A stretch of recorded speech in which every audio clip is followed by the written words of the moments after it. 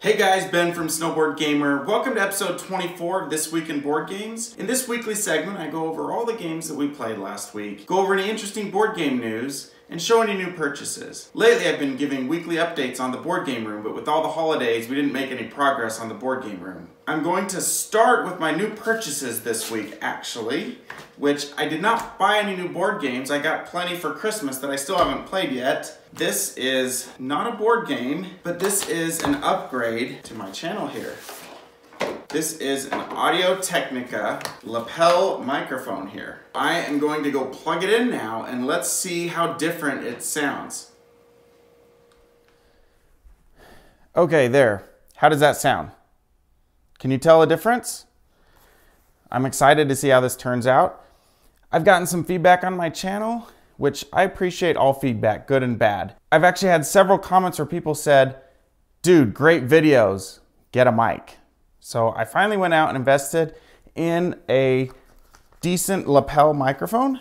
I hope it's decent at least, we shall see. This week we were able to play Scythe along with the brand new Wind Gambit expansion. It adds airships and a resolution module with alternate endings to the game. For example, everyone gets 20 turns and whoever has the most money after 20 turns wins. Or whoever places the 6th star, you count up all the money, and if the person who places 6th star does not win, then everyone gets one more turn. Some interesting ways to end the game. We just finished Scythe with the Wind Gambit expansion. What'd you think, Ethan? I've got to say that the ships, it really helps you develop the board early on in the game, and then I think it really comes down to how it shuffles out for the attack and defensive airship cards, but I liked it a lot. It didn't change the game dramatically though, it just kind of helped get it going faster. I think it actually makes for a shorter game, which I liked. Yeah, it played great with 2 people, so huge fan of that. We just played with the airship module. I'm excited to try the resolution modules as well next time we play. The next 2 games we played are Cosmic Run and Las Vegas. These are our 2 favorite dice rolling games as of late. They're both around 20 bucks.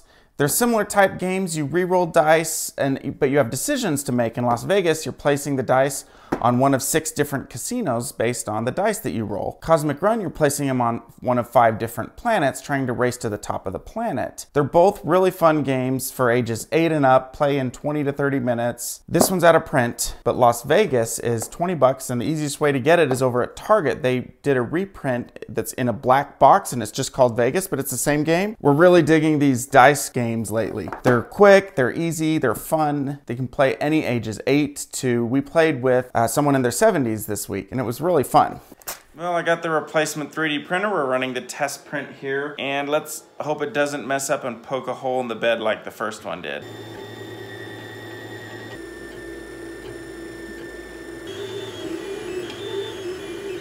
We let the test print run overnight, and it was done when we got up in the morning. Oh, cool. The base just comes off. Oh look, it's hollow on the inside. That's so cool. We have our first real 3D print outside of the test one that we made. Kinsey wanted to make this keychain with gears.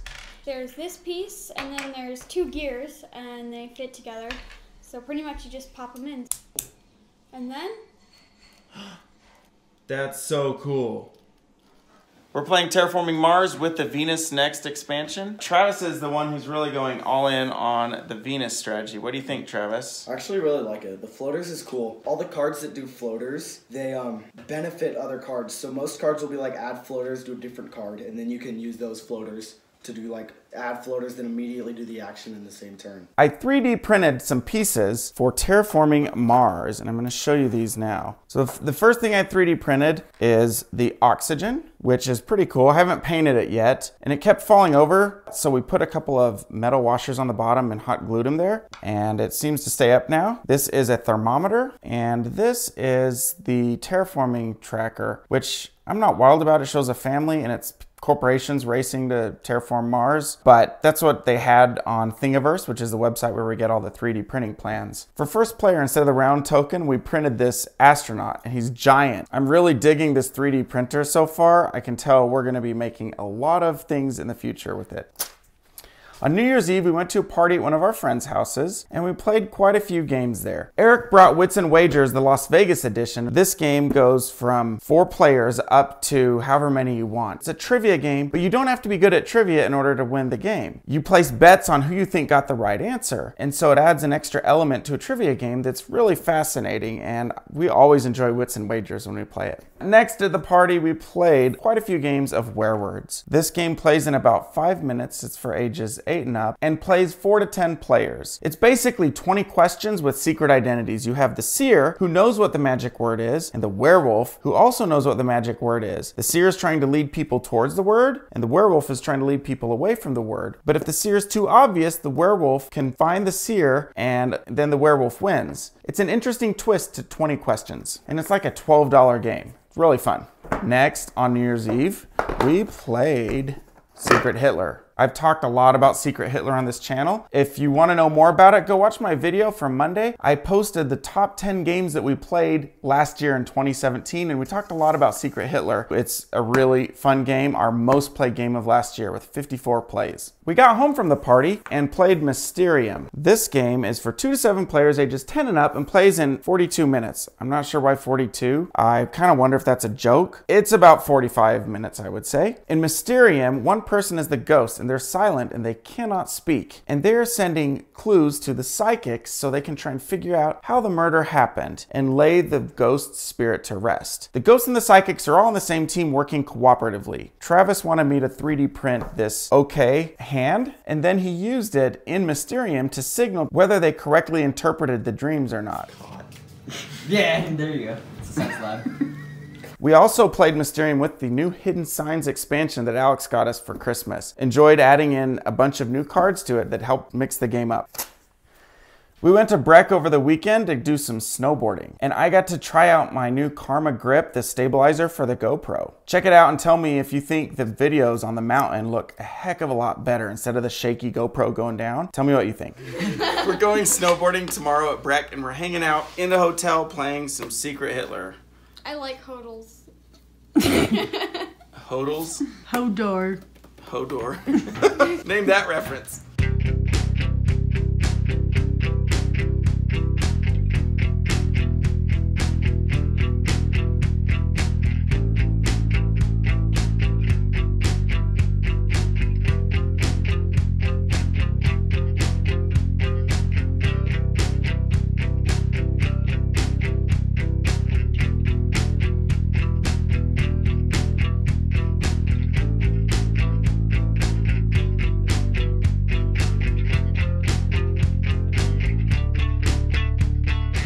They shut down all the lifts in the afternoon because it's so windy and several people are hiking up. So Travis and I decided to hike up the mountain. We made it to the top of 5 Chair and we're gonna go down Springmire now.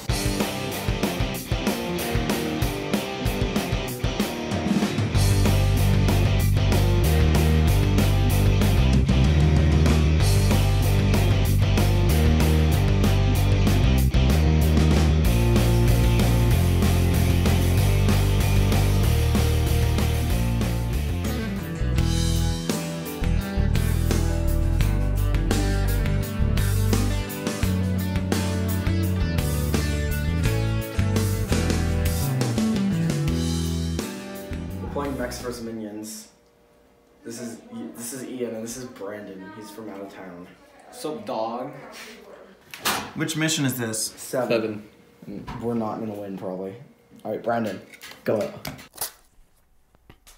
We played Exit the Game, The Abandoned Cabin. This is basically an escape the room game in a box. It's a one-time play. They run $15. Well, we just finished the Exit the Abandoned Cabin. What'd you guys think?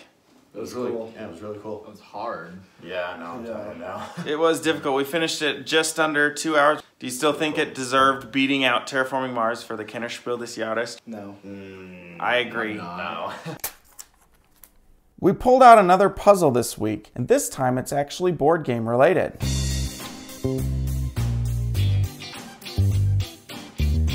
That doesn't go there. Where does that one go? What the heck? Did we just get gypped on this puzzle? Wait, is there a hole that we're like not seeing? Yes. Oh, So we're filling the floor somewhere. Oh, there it is! Oh my god. Go ahead. Do the honors. Yay! Yay! We pulled out zombie dice this week. This is about a $12 game, super cheap. It's just got a bunch of dice here that have footprints of people running away, shotguns for shooting zombies, and brains. If you're looking for a brainless game to play, this one is for you. Seriously, there's not much to it at all. You're rolling dice, it's mostly luck-based. Don't expect one with strategy where you have much control over your destiny. It's a push your luck game. You choose to keep re-rolling or you can lock in your score. Kind of like Pass the Pigs or Farkle if you've played those. Oh, and zombie dice is for 2 to 99 players. That's what it says. 10 to 20 minutes and ages 10 and up. For the board game news, we have a new #1 on Board Game Geek. Gloomhaven passed up Pandemic Legacy Season 1 and claimed the #1 spot on Board Game Geek. That's a pretty big accomplishment. So congratulations to the creators of Gloomhaven. That's pretty awesome. Next, Jamie Stegmaier from Stonemaier Games announced the 3rd and final expansion for Scythe, and it's called Scythe: The Rise of Fenris. This expansion sounds awesome. They just released the 2nd one in December, and this one is not being released until Q3 of this year, so we've got a good 8-9 months to play the Wind Gambit before the next one comes out. The description of it sounds fascinating. Empires have risen and fallen in the aftermath of the Great War, and Europa stands on the precipice of a new era. The economy is robust, morale is high, and defenses are strong. There are reports from the countryside of strange soldiers with glowing eyes, but they seem distant and harmless. The final expansion to Scythe features an 8-game replayable campaign and 11 interchangeable modules. The story of Scythe continues and concludes with an 8-episode campaign. While the campaign includes surprises, unlocks, and persistent elements, it is fully resettable and replayable. So it sounds like it's a legacy type expansion, which I've never heard of before. This sounds fascinating. But you don't tear cards up, you don't put stickers on the board, it sounds like, because you can reset the whole thing and play the campaign again. Sounds amazing. And then 11 modules that are interchangeable to cater to players' preferences. While the exact nature of the episodes and modules will remain a mystery, some of the components are in secret tuck boxes. The components in this expansion include a detailed episodic guidebook, 13 plastic miniatures, 62 wooden tokens, 2 custom dice, 5 tiles, and 100+ cardboard tokens. So this sounds like a legit expansion that is almost like a new game. I'm really excited for this in Q3 of 2018. One more thing in the news, I backed a project on Kickstarter called Spirits of the Forest. It's cheap, it's only 14 bucks, but it's a beautiful looking game. It's basically card drafting and set collection, and it plays solo, which is interesting. A lot of games are playing solo nowadays. Cosmic Run, Race for the Galaxy with the first expansion, Terraforming Mars, Scythe, all have solo variants. And I'm wondering, is this a new trend in board gaming? Having a solo variant of the board game to play by yourself when you don't have anyone around to play with you. We'll have to keep an eye on the new games coming out, but that's pretty interesting. That is it in This Week in Board Games. Thanks for watching, everyone. Subscribe for more board game videos, and we'll see you next time. Bye. Seriously, how does the mic sound? Better?